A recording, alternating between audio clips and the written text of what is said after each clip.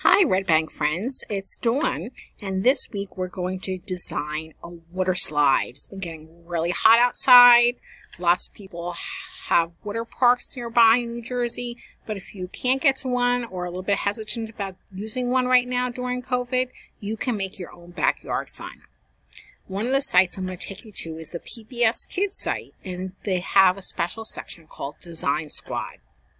If you look up here, you can watch videos and learn about different scientific topics.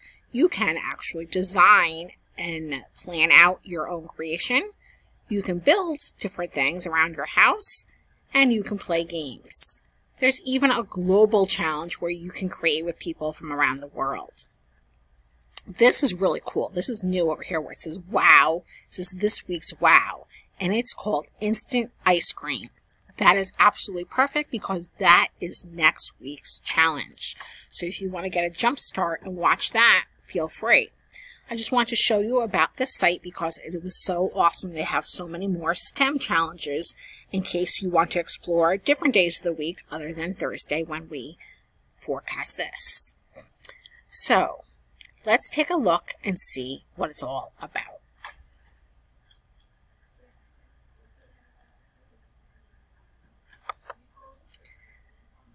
10 fun ways to turn your backyard into a water park. I found this great site when I was surfing around to find some good things for us this week, and it actually has some easy to do tricks and tips for creating water fun in your backyard. Let's take a quick look and see. It says store-bought slip and slides are often too flimsy and they don't last long, and they're really too small to give you the kind of thrills you want. So you can make your own by using plastic sheeting coated with baby shampoo. It's easy, affordable, and tons of fun. And you can get that at your Home Depot store. Water balloon piñata. That looks awesome. So if you set up a rope between two trees and just attach a bunch of water balloons hanging, you can swing at it and get really, really wet. Ocean to go, using your garden hose and a couple other materials. You can make an exciting giant sack of water to slip and slide in. And if you want to get even more creative and a little messy, you can add some food coloring and glitter in there to play with. Water arms race, where you have two different teams and you have to try to get all the water from one bucket out of the bucket and into another using the water guns. You can also do it with containers if you don't have water guns available. Water balloon dodgeball. Look at that picture. I bet it's absolutely as fun as it looks. Water balloons crash into you a lot softer than if you get hit by a dodgeball. Lots of fun. Water Me Run. It is a game based on throwing and blocking. Each child is given a bat to defend a goal, a bucket from an incoming water balloon, resulting in plenty of splashes. So you're trying to get your team to have less water in the bucket than the competing team. Get your head in the game. Balloon catch is another play on the classic baseball, with one player throwing balloons to his partner who attempts to catch as many as possible in order to beat the other team. Sounds easy? Think again. The catcher can only use a bowl strapped to his helmet, like a bike helmet, to capture the water balloons. This game is perfect for older kids who appreciate the skill and strategy required. Eco-friendly water bombs. They're made from common kitchen sponges, and they are eco-friendly and reusable and deliver the same wetness as traditional water balloons. Easy do-it-yourself activity. Kid Wash. I've actually seen this in person before with a bunch of preschoolers that drive their little cars and trucks and bikes through. It's like a car wash for kids using PVC pipe. This one you'll definitely need a grown-up to help you with, but it looks absolutely cool and amazing. Bucket dump. Getting a little more sophisticated with making like a real water park in your backyard where buckets of water get dumped on your head. So notice there's a tutorial here by clicking this link that will tell you exactly how to build it and how to get yours working. Awesome. Let's take a look at this week's challenge where we're going to make a mini water slide. And the idea is that the kids have a pool and they're getting kind of bored in the summer day of just climbing up the ladder to get into the pool. They want a more fun way to get wet. So they decide to create a water slide leading to the swimming pool. It's a hot summer day and you've grown bored with entering your pool by the stairs and jumping in. How will you solve this problem? So your challenge is to build a model of a water slide for at least one toy figurine. So it's not going to be big enough for you to actually go in, but if you have a Lego figure or a little Minecraft figure or something like that, you can use that as your person to go down the water slide. Your slide has to safely hold one rider at a time with no leaks on the slide. Riders cannot fall off the slide. There must be a collection pool for the water. Riders have to be able to get from the ground to the top of the slide. Give us some minutes to complete your challenge. We're going to leave it open-ended and take as long as you need. And if you want to work in a team of a couple people, great. If you want to try it solo, that's okay too. You may use as many or as few of the supplies as you would like, but no additional items can be used. I will show you that list of supplies in a minute. And at the end of the challenge, nobody can be holding the slide up, but you can pour water down the slide with the rider.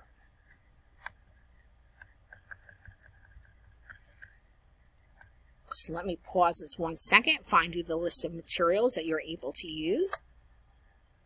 Hi, welcome back. Okay, the materials that are suggested in this challenge include popsicle sticks, tinfoil, straws, pencils, plastic wrap or sandwich bags, tape or glue, cardboard squares, solo cups, water with blue food coloring optional, and toilet paper or paper towel rolls. So those are the items that you can gather and use. If you want to use something else, I think that will be okay. Just explain it in your video why you chose to use that supply. All right, here we go. Welcome back, friends. You can see I have a whole bunch of supplies laid out in front of me. So what I have here is some water. Can't have a water slide without that. Some tin foil. Scissors. Paper towel or toilet paper tube would work. I actually took a paper towel tube and cut it in half because I'm going to use it for my structure and for the actual slide. A little toy figurine. Miss Sarah, our children's librarian, gave me this awesome troll to use to go down a water slide. Some saran wrap, because we can't have a water slide lasting too long. If it was just paper, the paper would get wet and soggy. So we're going to protect it by wrapping it up in some saran wrap first. Or plastic wrap. And then, the first time we did this, I didn't remember the instructions about the ladder. So we can't have a ladder. I thought maybe I could just use this cardstock paper, which is really thick paper, and fold it and make it into a set of stairs. But that would be very much like a ladder. So I don't think that will work either. So what I decided I'm going to do is try to make a pulley system. Kind of like how an elevator would work if it weren't mechanical. And have this little bucket, which is a little yogurt container, taped to this string, and then put through the center of the paper towel tube so I can pull the string and thereby lift up the bucket. That's my thought. Now remember, in science, our first attempt definitely does not always succeed, but I think that we're on the right track. So let me go ahead and tape this string to our bucket. I may have made it a little too long, but we can make adjustments with the scissors in a moment. I thought about making a hole through this cup and then looping it through and knotting it into the bucket to make it a little stronger and more secure. But our troll is very lightweight. He only weighs a few ounces, so I don't think that's going to be a problem just using the tape to hold it up. I'm actually going to tape on the inside.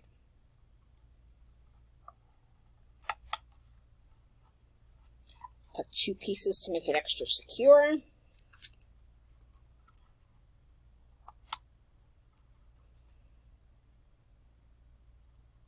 Now notice it will tilt. I'm not too worried about that because it doesn't look like it's going to tilt completely over. It's just going to be a little bit on an angle, which will help the troll actually step into it rather than having to jump up to get into the bucket. So I'm okay with that. Let's see if that part works. If I bring this up, I'm definitely going to cut part of this off.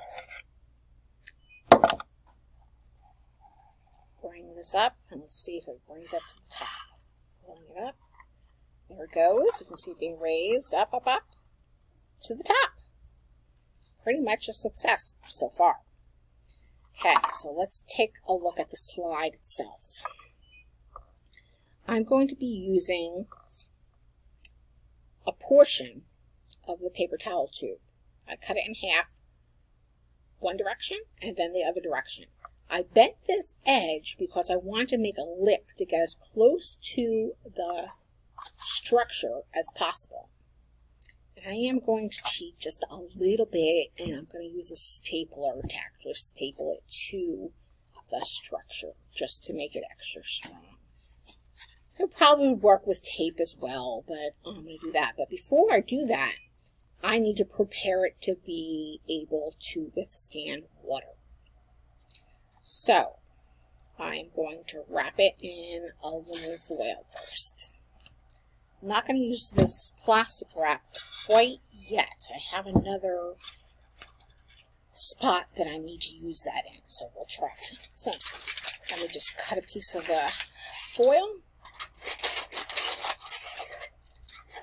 And remember, your design certainly doesn't have to look anything like mine. This is just the idea that I was thinking about in my head.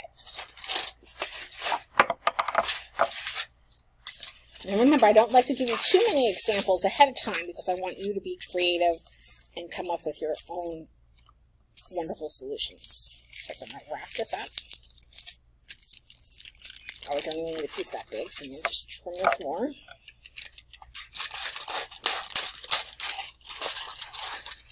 I kind of just rip the aluminum foil, but I'm cutting it just because it's a little neater and easier.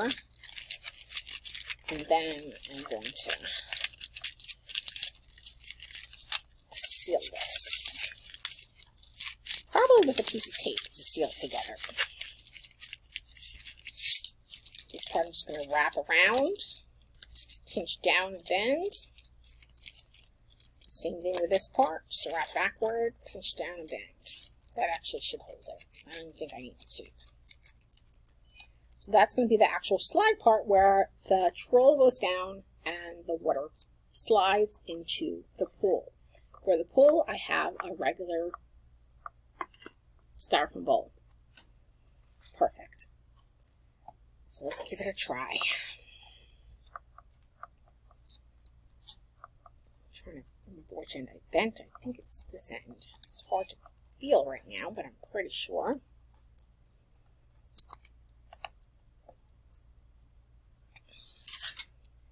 This stapler might be a little bit big to fit in this space, but I'm going to make it work. There we go. Perfect.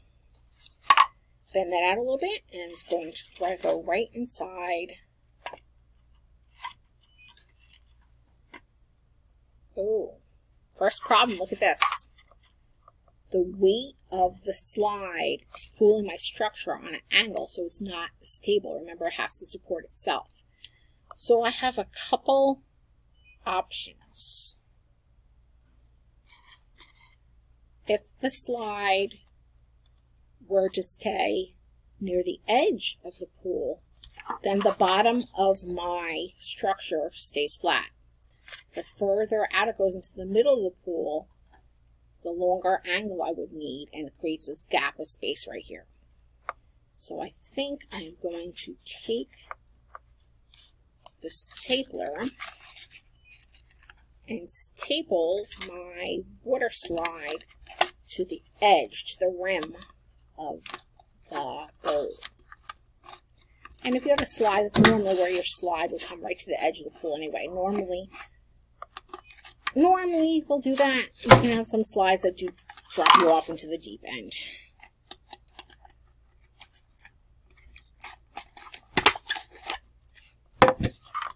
Okay, much better. All right, I'm actually happy with that so far. Let me move some of these materials out of our way. The other thing we need to do is be able to pour water. Oops, there we go. Pour water down the slide. So I'm thinking that since the directions the challenge said we could manually by ourselves with our hands go ahead and pour the water down. I don't think we need to have like a bucket up top that tilts and drops the water or a hose. I think we're okay with just pouring it down that way. So let's give this all a try. And the reason I have plastic wrap is because if we needed to, I could put plastic wrap over the structure so the water wouldn't accidentally spill down there. But that would make it a little more difficult to use the pulley system for our troll. So let's move all this out of the way.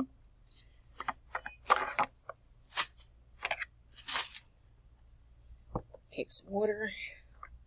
Troll going into the bucket. Fits perfectly. I will manually have to take the troll out when it gets to the top, but that's okay. The directions say that's all right. Okay, so I'm going to have to redo this because somehow I turned it upside down when I wasn't looking. So that won't work. Here we go.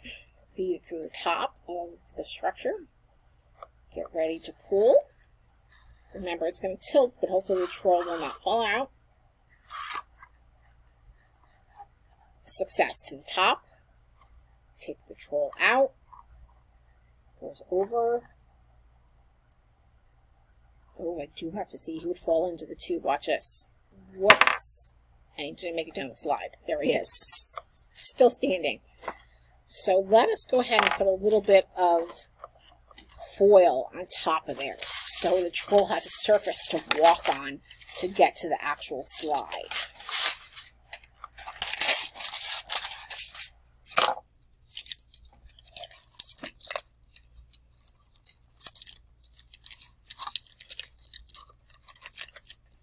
I still need to leave a little opening for the string to work on the pulley system.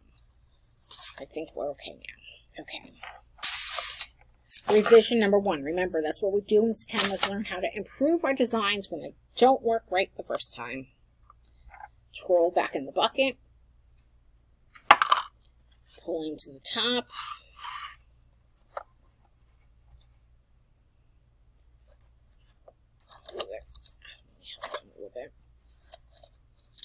Take him out. He walks on top, stays there without falling through now, and he is ready to go down the slide. So take our water.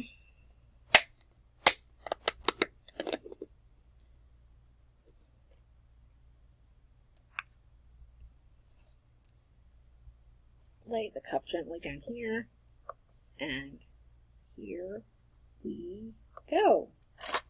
We made it! Ta-da! Very wet hair now. Let's give him a little bath. There is a wet dripping hair. And our troll made it down the water slide. Now mine is not perfect. I'm sure you can make yours a lot better. But give it a try and see what you come up with. And remember to post your videos or pictures onto our Facebook page. And if you're doing Read Squared, the code word for this week is slide. So take a look at this, the PBS site that I showed you in the beginning for design challenges. And next week I'll be looking forward to making ice cream with you. Stay tuned for more. See you soon. Bye-bye.